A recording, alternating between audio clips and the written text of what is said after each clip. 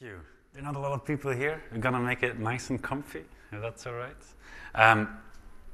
My name is Mathieu Spillebeen, or if you're English speaking, Matthew, that's usually a bit easier, or Bob, whatever floats the boat.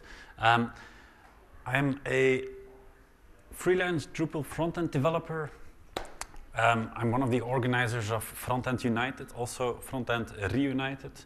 We're going to talk more about that today, but I'm also the inventor of Compony.io. Compony is a platform where we can collaborate on Drupal front-end components. It's quite new, it's quite out there. If you're interested in that, please do check that out. Now, you can reach out over email, Facebook, Twitter, LinkedIn, wherever you see this face online. Everywhere is good. Now, let's get started by explaining what Frontend United is. Frontend United is a conference that is organized once a year. And last year, or this year at least, it was in the Netherlands. In the Netherlands, in Utrecht. Now, it's just a conference. Now, anyone can organize, not everyone, but anyone can put energy into organizing a conference. Now, what makes this conference so unique is that it was started 10 years ago. And 10 years ago, we had this idea of we want to have a conference focusing on front-end and Drupal. So we kind of set up this shadow play where we organized a front-end conference for Drupal people or a Drupal conference for front-end people. However you want to see it, it's kind of that nice mix in the middle. Now, we invited the best speakers globally in front-end, so we fly them all over. We have quite a bit of budget going on, so we fly them all over, and then we kind of make a Drupal list, and from that Drupal list, everything goes from there. Now, this year, or next year at least, it's going to be in Minsk, the 1st and 2nd of May, in Belarus. So, for example, last year, the speaker list kind of looked like this. We had Jeremy Keat, Rachel Andrew, Vitaly Friedman, Lea Veroux, so quite big names. We literally fly everyone over to the same location, and then we set up this conference. And we also tried to mix it with a few Drupal people in there. Now, we are the biggest Drupal front-end conference in the world. That's also not very complex because there are not that many Drupal front-end conferences in the world. And we're very proud of that. We're very proud of the fact that we are the biggest Drupal front-end conference in the world. But we're having a tiny bit of an issue. Like, this is Jeremy Keat last year speaking. And we have a bit of an issue in the public. I don't know who can see the issue. The issue is that we're all white. Like, it's a bit weird to say that maybe, but at some point, if you can say that you're the biggest conference in Drupal frontend and you're trying to organize a conference for the entire globe, then having an entirely white audience is not really the way forward. So we do see that as kind of a problem. So we kind of had a look at our data to see where do all of these white folks come from? And having sold tickets through Eventbrite, we kind of had a look, and all of the tickets were sold either in Europe, one in South Africa, and a few in Northern America, a few in Eastern Europe, and a few in Russia.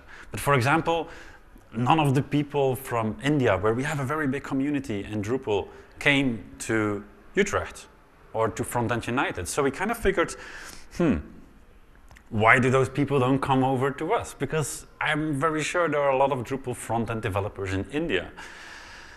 Now, it's quite simple actually why people don't come over. Like, they're quite predictable. One of them is, well, you would burn through a lot of personal energy trying to get there. It's a long way to fly, right? You would also burn through quite a bit of budget for flying there. You would also burn through budget for accommodation. You would also have to face possible burnout traveling that far, because I traveled now from Belgium to here and it's like really, really, really far. I also took very cheap flights, so that might have something to do with it. You also burn through a lot of time trying to get there, and not to mention like the fossil fuel that we're going to burn to get there. So we kind of are thinking, okay, the people from India are not coming over to our conference, and let's have that as an example. So how can we make Frontend United be more inclusive to the entire world? That's quite a big issue, quite an ambitious issue to tackle and to think about. So while flying is bad for the environment, we have a lot of burnout in our industry, and we want to be easy on everyone's budget. So we needed to come up with a different approach. We needed to think a bit differently.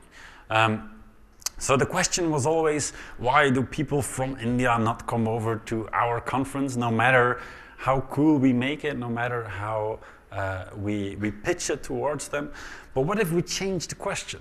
What if the question no longer becomes, why do people not come over to us? Why would we change the question not to, how can we go over to them? Because that's kind of a more inclusive way of thinking, isn't it? So if we change that question to say like, okay, maybe we can go over to them, then it becomes a lot more interesting, because we now have this pitch for other organizers to say like, hey, we're going to come over to you and we're going to give you a very high quality live stream to wherever in the world that you're located. And then the answer to would you organize that is very much more of a yes than what we're currently having to the question, are you going to come over? So opening up that possibility is quite of a key thing in reaching globally. Now, what that means is that you organize in your own hometown. The people from your local community can get together. You can organize it in a context that suits your local community. And we're going to make sure that you can follow the entire conference by a first row live stream. Now, the only thing you would need is possibly a couch, a place where people can come together, an inclusive environment, some safety, and decent internet. And that's kind of the only thing. So it's very minimal, it's very tiny. So the idea was born that we are going to organize conferences around the world. Now, how did we call them? That's where the re comes in. So the conference that we were always organizing for these 10 years was called Frontend United, and now we're going to call them Frontend Re-United. And the re then stands for remotely united, or reunited in a different context, or in a different way.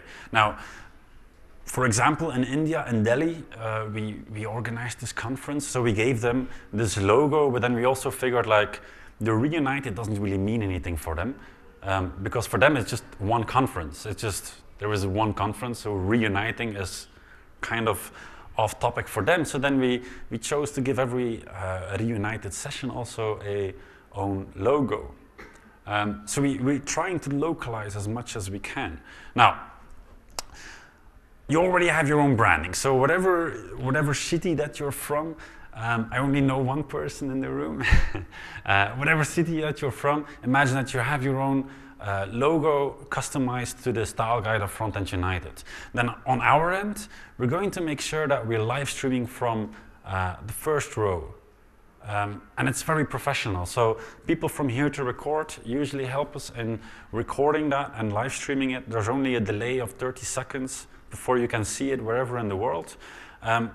And it's super professional. The audio quality is very good, and it kind of looks like this. So for example, they switch actively from slides to, let's go internet. They actively switch from slides to speaker. The video is not really loading. Damn.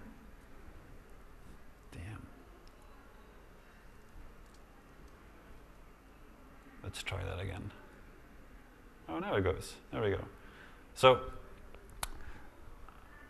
they have a close-up, they have a far-away view, they also focus back on the slides. So this is, for example, the small room, and then this is the slides of the big room where Vitaly Friedman was talking. So you kind of have a look at the audience, you have a camera that follows around the speaker. So what I always feel like is that people looking at the live stream usually have a better experience than people sitting in the actual audience from our conference, because you kind of can see the facial expressions no matter from where you're sitting. But then, so let's summarize. Let's say that we're going to organize a conference in your hometown with a very close-up live stream, then it would still feel like a faraway experience, right? So therefore, we kind of feel like, no, we want to have everyone be able to participate. It doesn't mean if you're far away that you shouldn't be able to participate. So therefore, we set up, or we are using a platform called Slido.com, where people can go to, they can ask questions, which is pretty cool. We're going to have a test of this right now with people that are here now. So if you now go to, on your phones, to Slido.com, and you fill in the hash frontend, and you ask me a question, any question, you're going to see it appear, hopefully. And now come some awkward seconds before people are able to do this. Now the cool thing is people can upvote questions. And the other cool thing is, according to Slido, which is obviously a sales pitch, testing, yes, thank you. According to Slido, you kind of are making people participate 3 times more than at a normal conference. If you ask people to ask questions live, 2 out of 3 people won't dare to ask questions. So again, it's not really inclusive for people that are not comfortable with public speaking or asking public questions. Yes, it is very cool, indeed. Now, use this platform also if you want to ask questions, so people can upvote other people's questions.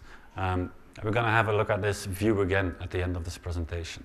The cool bit is, if you then imagine we're using this platform for all of these live stream events, the question is then asked on the platform, the questions are shown in the exact same way like I'm showing them here, and then an MC goes on stage and then asks the questions on the live stream. So you kind of have a look at what questions are going to be asked, because it's usually the most upvoted ones.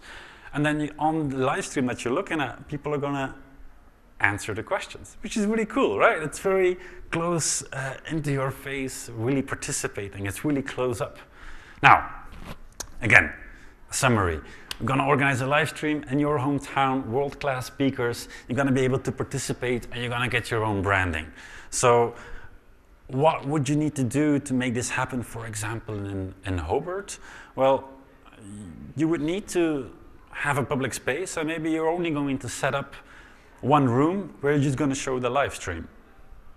Simple enough, right? You have a projector, you have some water, you have some coffee, or maybe you want to supplement it with like a local session. Maybe someone wants to also speak at the local event.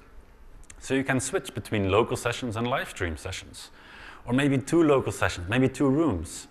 Or maybe 2 rooms for live stream, and then you can supplement them however you want there. Or maybe a workshop and another room, or maybe a few workshops. However you want to compose your schedule, however you want to see Frontend United in your hometown, it's completely possible. We're there to help you with it. Now, I believe that this works because flexibility is the mother of creativity. It should be going now, yes. Flexibility is the mother of creativity. What do I mean with that? That however you want to organize it as, we're there to help you, because that's flexibility we would love to offer. We'll do you one better.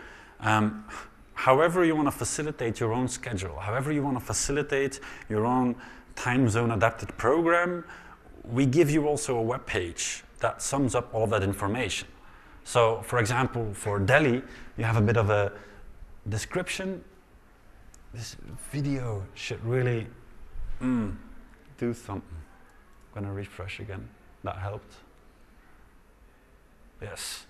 And then you have a bit of information about your event. You have the location where your event is going to be, so you don't need to host some random extra website in order to make advertising for your local event. You have your own local schedule. So these are all local speakers in Delhi, and then they also have a live stream. The contrast is a bit off here. They have the green room and the yellow room. You can compose however everything you want. So we accommodate however you want to, which is pretty cool. And if you now think, oh no, it's still going to be too much work, well, we're serious about that couch. If you want to have a couch with just 4 people and you want to call it Frontend Re-United, we're there. Like, we had one event doing that. Because why not? They had a reason then to stop working for the day, which is good enough. Or maybe you want to organize a 500 event in the middle of Kathmandu. Like, why not? However you want to do it, it's possible. That's really cool, right? And just a small reminder that I'm not standing in front of you with a sales pitch. I should be, because I'm currently without a job, but I'm not here with a sales pitch. We're not selling the live stream. We don't have anything financially to gain from people joining us. This is a completely volunteer-run initiative. It's a completely volunteer-run conference. And our only hope is that we share knowledge far and wide. So us not relying on you financially, over here, us not relying on you financially also means that the other way around is valid too. You shouldn't rely on us financially. Every event that is organized ideally should be organized completely by itself. And if you don't find any sponsors, well, then don't print any t-shirts. Or if you do find sponsors or maybe sell tickets, then maybe have a social event of your own. However you want to see it, we're there to help you accommodate it. So the more financial backing you can find, the more fun you can make it. Now, it all now sounds like Mathieu is talking about a lot of hypotheticals, which is fair enough. So, for example, this is how Delhi participated this year. Not huge crowd, but it's the first time they organize it. So it's pretty cool to see people unite over there. They even went as far as having local sessions and customized goodies of their own, which is pretty cool, right? Now, it's kind of cool for me to see this on a map. I find it amazing that they were following from right all the way over there, like you're all the way over here, I know, but like that's pretty cool, right? To just have that sync, to just be accommodating a diverse community, like geographically. Now, the cool thing is that it wasn't only Delhi. In total last year, we had like 15 locations, organizing all of them a Frontend Re-United event. And we've only been doing this for 2 years. Like the year before that, we only had 4 events, and so it kind of rolled over into this globally organic thing. And what is also very cool is that Tasmania, for now, was a bit too far away in time zones from the Netherlands. Well, we're going to move from the Netherlands to Belarus, which is 1 hour difference. It's not going to fix a lot of things. But in Kathmandu, they're also having English-speaking sessions, which means they're also trying to live stream this year. So it can organically grow into every time zone can actually participate. And as soon as you start live streaming, then people can contribute for there, or people can watch those sessions. So we build a system that everyone can watch from each other, and we kind of have this global event going on now. Now, this all might sound like, why does this work? Why do people find this interesting? And I'm going to step out of the organizer's role. I'm going to go back as a developer for a second here to explain this. I think why this concept works is because the same idea works for people that want to work from home. Like, we're now with 8 people in the room. How many of you can work remotely if you want to? Everyone, excellent. Perfect, okay, the next question is totally invalid. So, it's cool that we can work remotely if you want to. It's a flexibility. It doesn't mean we have to, but there are a lot of companies still in Europe that you're forced to work from 9 to 5 in the office, which is a bit annoying if you think about it, because I'm lucky, or you're all lucky that you evolved, or that company evolved away from that centric way of thinking. Because if you work from an office, then you all go to the same place, and if you don't want to be there, then we usually just distract each other.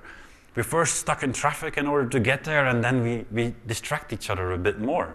So it's a bit counterintuitive. And the only advantage of working in the office, if you filter out communication issues that you might have, is that the boss can see you working.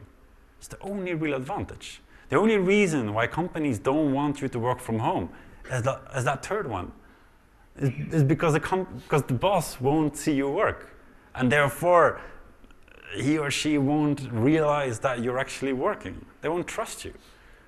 Now, if we compare this to being able to work from home, then I read a study. Obviously, if you're looking for data, you're always going to find data backing up whatever you want to tell.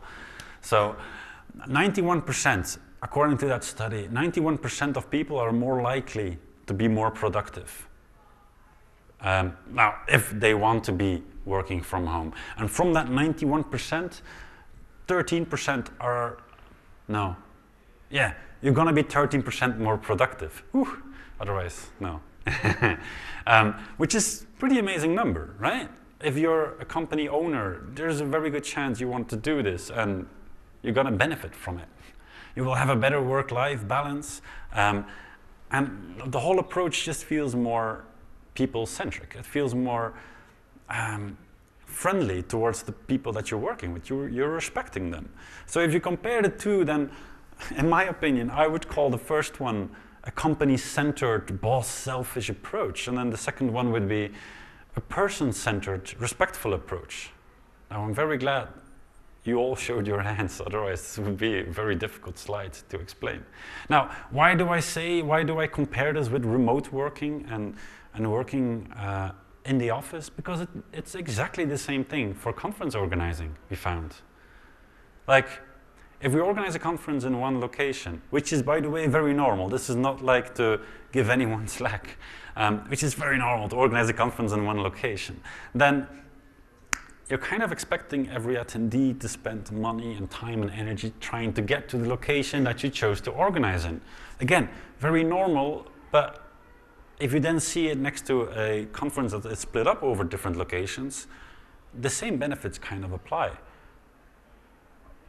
If you don't use Slido as a platform, then only 1 in 3 people will be confident enough to ask questions.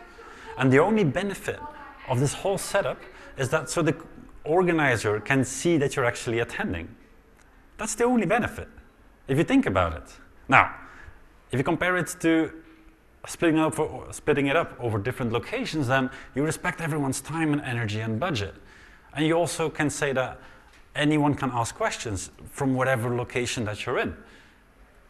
The only downside of it is that the organizer is going to have to get over themselves that they can't see you attending, which was a bit weird actually for me. Like, you only see photos coming from African events like a week later. They were very slow with sending us a few photos, so you weren't really sure if they were organizing. Which felt weird, but in the end, it feels super powerful. Now, where do we go from here? Well, I kind of want to, having explained this, I kind of want to explain what my personal reasons are for putting all of this time and energy into organizing Frontend United. And it kind of centers around, in my opinion, there are a lot of things that divide us and there are a lot of things that unite us. And I have the benefit of being massively interested in both. I'm both interested in seeing people unite, and I'm both also interested in seeing what people actually divides, or what makes people be divided.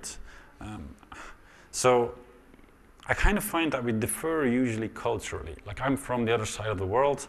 There's a very big chance we're going to have a different culture in some way or another. I'm going to have a different intonation. I'm going to have a different language that we speak natively. We live in a totally different part of the world, so there are going to be some things different. So those are the differences that I guess divide us in some ways. But then in everyday life, next to having all of those differences, we also have a bigger idea that unites us, and that is the web. That's Drupal. That's the reason that we're here. And for me, I think the web is an amazing thing. For me, the web is amazing because no matter what skin color that you have, you do your layout with CSS. Or tables, I guess, but usually CSS. No matter what religion that you practice, you're gonna like HTML if you like the web. There are no cultural differences in how we implement JavaScript frameworks. Like, I found it usually daunting or scary to talk to people from a different religion a few years ago, because I wasn't very accustomed to talking with people that didn't have the same religion as I did. Yet when we speak about CSS, all of a sudden all of those boundaries disappear, which I find really cool, which I find a perfect gateway into uniting people in a different way. Now, for me, this means that I became the diversity lead for Frontend United. We blogged about it quite a bit, very long blog posts too. And being the diversity lead, for me, diversity means accepting difference. And I think it's a very valid label to use, because if you organize in a global context, a lot of things become very complex, very fast, because you're literally combining cultures together over the same label and over the same context, over the same content. Now, it's a very easy way to organize if you want to stay clear of the gray zone of diversity. It's super easy. You just simply don't think about it. It's amazingly easy. We've done that for a long time, but now we're slowly growing into facing it head on. Because we kind of realized that if you are an organizer of an event, or if you are a public speaker, and especially if you're organizing Frontend United, which is globally, you put yourself in a position of power. You put yourself in a position of privilege where you can reach other people. If you don't use that privilege if you use that privilege to stand spineless in the shadow of political correctness, I'm going to call you stiff. Because that's literally what it is. If you only use that power to literally just ignore the entire problematic scene, then what are we actually doing, and who are we doing it for? Now, we're all sheltered off of inequalities in our daily lives. So for me, the main thing was educating ourselves and the organizers that we were organizing with about which inequalities that we're not aware of.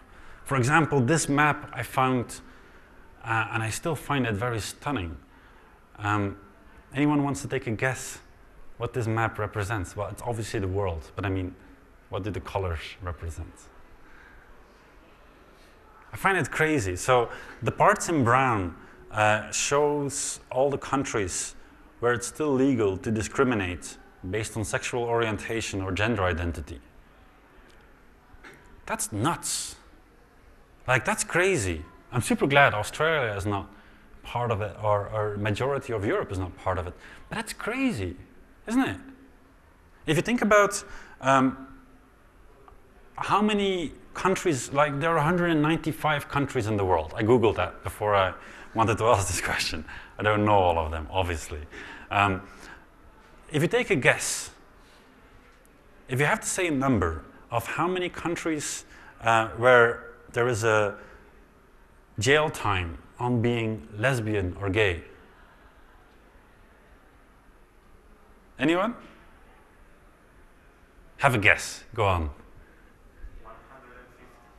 150, where there's a jail time. Okay.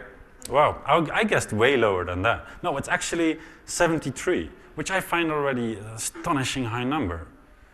5 out of them, no, 5 more actually give you the death sentence for being gay, which is crazy, like in many ways. Like, we also organize in Rwanda, where it's illegal to be gay. Not that you could fix that, but they claim, the Rwandan government claims that there are no gay people in the country. Well, yeah, obviously, if it's illegal, then no one's going to say that they're going to be gay. So a lot of questions arise from that. A lot of questions arise from trying to organize a conference and trying to prevent cross-culture conflict. For example, is it okay to broadcast a gay speaker into Rwanda? And if so, how do we tackle that? So there's a lot of complexity that arrives. Now, I find it amazingly interesting. So if you do too, then ask me that question in Slido. So let's cover some really successful events that happened and the people that were behind them. So one of them is Tsega. He said that he was already very active in the community. He thought he knew everyone that does Drupal, but he met a lot of people from a younger generation. So that was crazy for him. And he's living in Ethiopia, in the capital Addis Ababa. And the event looked like this for him, very low key. This is one of the rooms. They were looking at a live stream from Rachel Andrew. I find that pretty wild to fathom that a part of me made this happen, or a part of my energy made this happen. The same thing goes for India and Delhi. This is Shadab. He organized the majority of the event there. He said that everyone was super excited to network and level up their skills. And I looked a bit like this, which is also, again, amazing to see, because we only see this afterwards, after it happened. This is Sagat and Catalin. Now, Catalin is also now part of the organizing team of Frontend United. He's living in Romania. Funny fact, that's 4,000 kilometers away from Kathmandu. He just knew one person in Kathmandu and he figured, oh, I would love to organize a conference there. And it turned out to be the biggest conference ever in Kathmandu to this date, which is crazy if you think about it. It looked a bit like this. Like they were doing a live stream. This is only one of the rooms. It's amazing to see this happen. Now, another one, Isabella and Ivan from Colombia, Cali. They say that a lot of people came from out of town and got involved and got their questions answered. And they also recorded their sessions, and they're also looking into live streaming their sessions.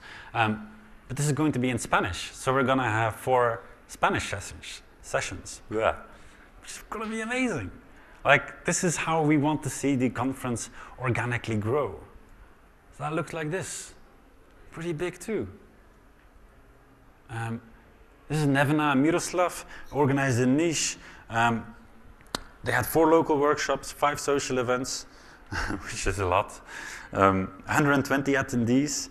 And next year, they want to ask for a ticket price just because they want to donate that money to charity, because now they didn't do anything for charity. Like, you can't make this up. Like, that's Alexander. He is one of the, he is the person that made all the localized logos for each remote event. And in purple, that person's Mirjana, and she's kind of the global coordinator, coordinating all of these global events together. A few more. Mark from Rwanda, amazing person. He organized it for the very first time. No, for the second time in Rwanda, but it was his first time to organize it. They had local MCs that were summarizing the content because there was a bit of a language barrier there, because the speed at which the speakers were speaking wasn't slow enough for them to catch up with all the content that was being said. Something really cool, the person that was organizing this, Mark, he actually funded parts of this himself from his own pocket because the sponsors fell through. And then afterwards we go like, okay, we're gonna reimburse you that money because we don't want you to actually lose money organizing. So we have a bit of a buffer to help, but ideally it's a bit different. Frank, an amazing person. I highly recommend reading this. It's written in the most Burkina Faso way possible. He's from Ouagadougou, and he said, for us in Burkina Faso, Frontend Re-United was like a warning bell that told us, hey, wake up. The world is changing with the pace of technology.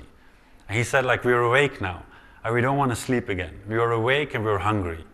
Hungry for knowledge, hungry for technology.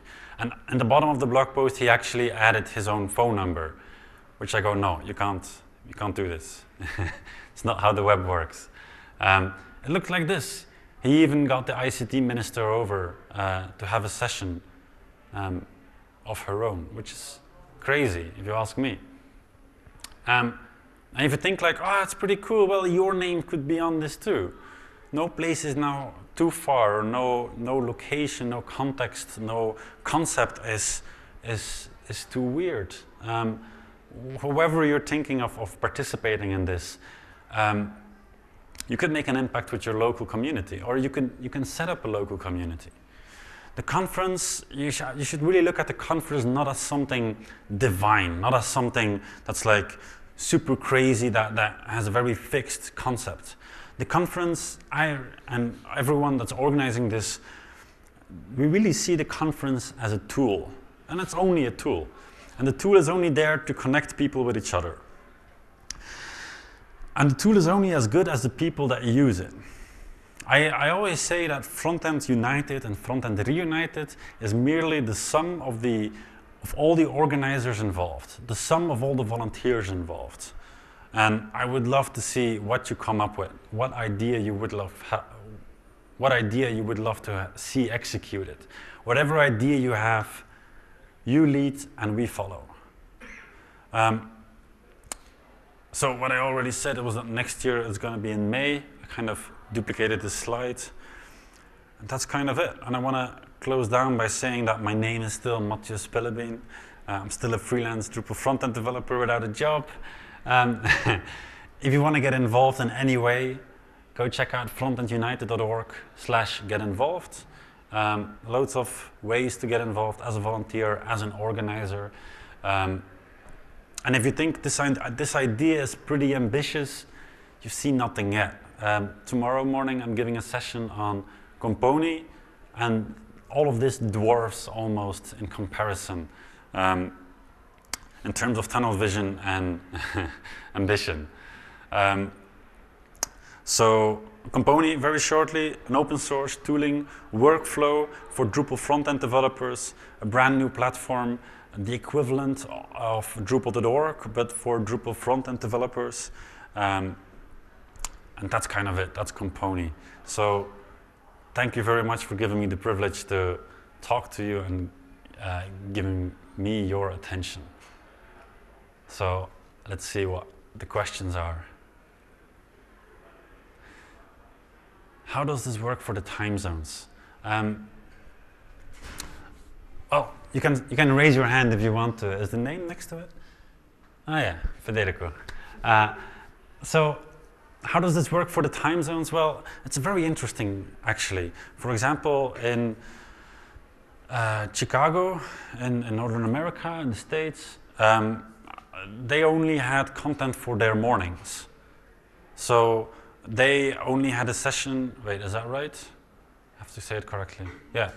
They only had a session in their mornings, and then they had a few sessions of their own in the afternoon.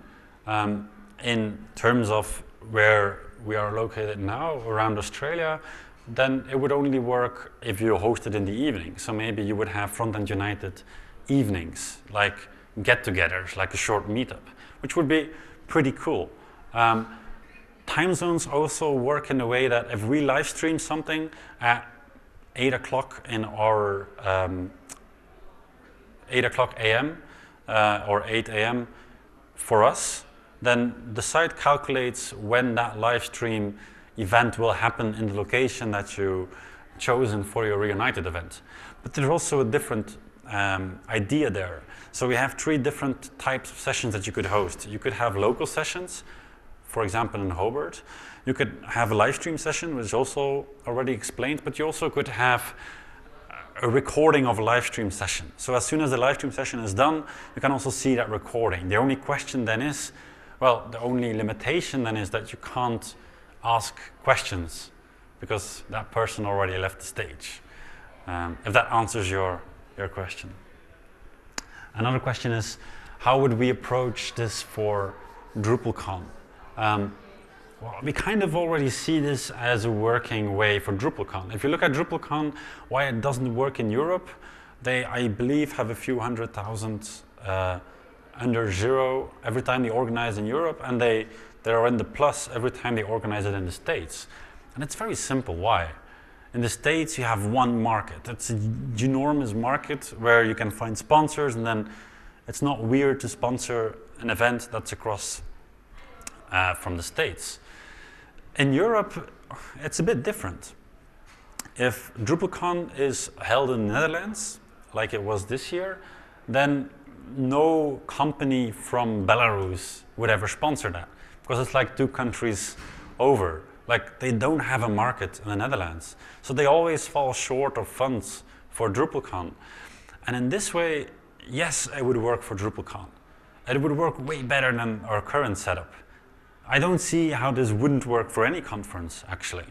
The only limitation you should have is that you have to limit the visibility of your live stream links. You can only show the live stream URL to the organizers. Otherwise, you risk that people would just sit on their couch at home and just watch the live stream and don't actually connect. And that's something we actively go against. We don't want people.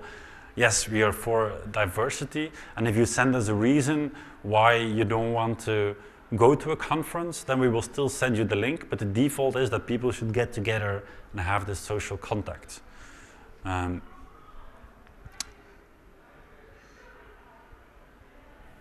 Is this now also scroll? No, I have to go here. There we go. Yes, so how cool is this? Very cool.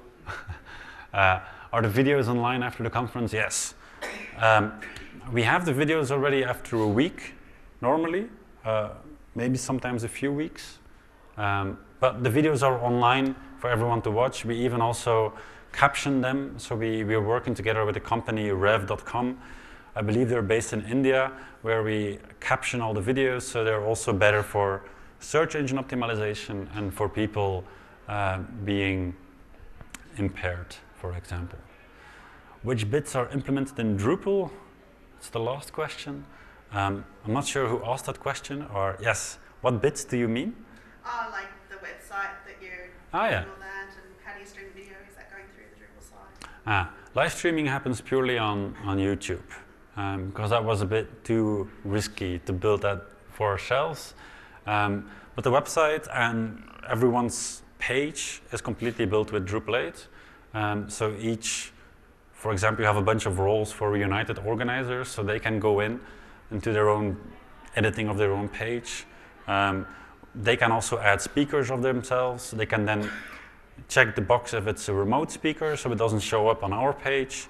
Same thing goes for sponsors. Same thing goes for everything, really. So yeah, that's completely built in Drupal. So I guess that's it. Thank you very much.